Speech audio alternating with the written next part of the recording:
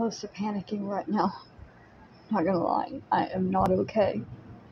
I went to the store to pick up something for dinner tonight. When I got back, I heard the dripping, and I couldn't figure out where it was coming from. And finally, I located it, and it was dripping down into a box of cereal. See, I had stacked things up on my window ledge to block out the sun.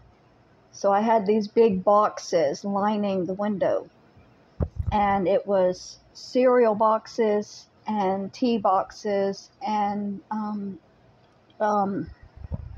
chocolate mix, hot chocolate mix. And all of those boxes were soaked through, which ruined my chocolate, my tea, and my cereal.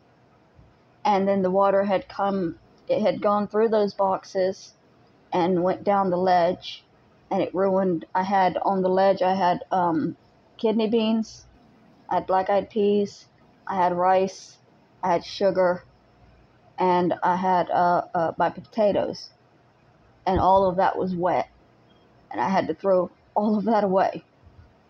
And everything else that was in a container that wasn't going to get ruined, I put up in the cabinet, but I don't know if it's going to spread to the cabinet, Like, when this was happening in the bathroom, it took 6 months for me to even get them to look at it, and then I had to break through the ceiling with a shovel. And they've taken the shovel. So I have no leverage here.